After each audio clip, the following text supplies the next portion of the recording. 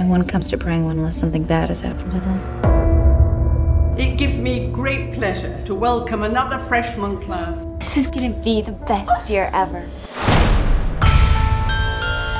What most interested me was the portrait of young girls and their love for each other and their rivalries.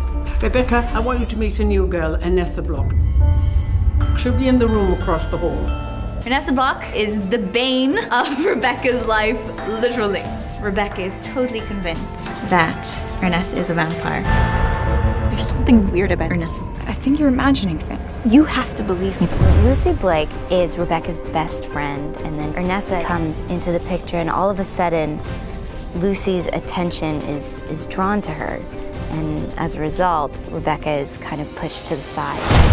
You know, cooped up here, your girls get so close, all that emotion can turn toxic. My character, Mr. Davies, he's a new teacher at the school. Sort of gets involved somewhat in an odd relationship with one of his students.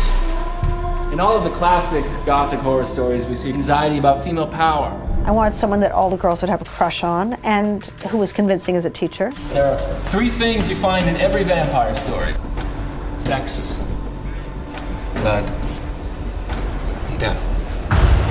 The biggest attraction to me was the ambiguity of Ernessa's position within the film, as she could be a vampire, or she could be a metaphor, or she could just be a figment of this kind of insane girl's imagination. Then there was these moths, hundreds of them, like thousands of them. Thousands of them. Right, I mean, I don't even know. Are you sure you didn't imagine them?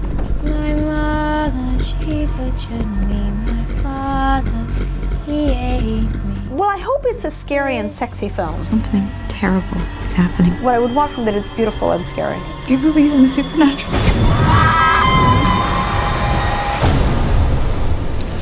It's a very sweet fairy tale story we're making here.